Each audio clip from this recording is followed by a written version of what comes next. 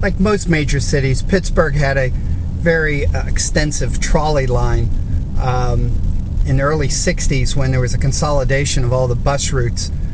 Pat Transit pretty much shut down most of the trolley lines. There's a theory that General Motors kind of wooed them into that so they could sell them buses. But there's a pristine piece of streetcar right-of-way that still exists in the north side area in the shadow of the city of Pittsburgh that is at Spring Garden and Chestnut Street. But this is a nice little section of undisturbed streetcar right-of-way as you come into the city.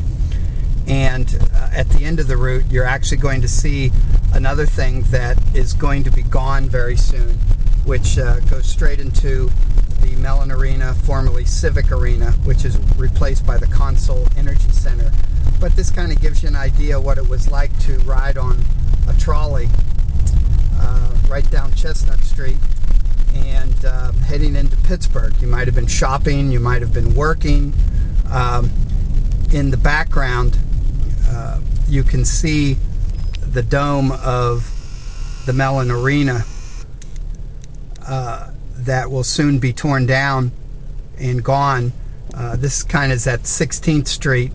I don't know if this trolley line went across the 16th Street Bridge or where exactly it went, but you can see as soon as you came out of Spring Garden, you were looking at coming right into Pittsburgh. This whole East Street Valley region was pretty much torn up by a myriad of highways. As you can see here, this became US or Interstate 279. But there's still some hidden gems in the shadow of the city.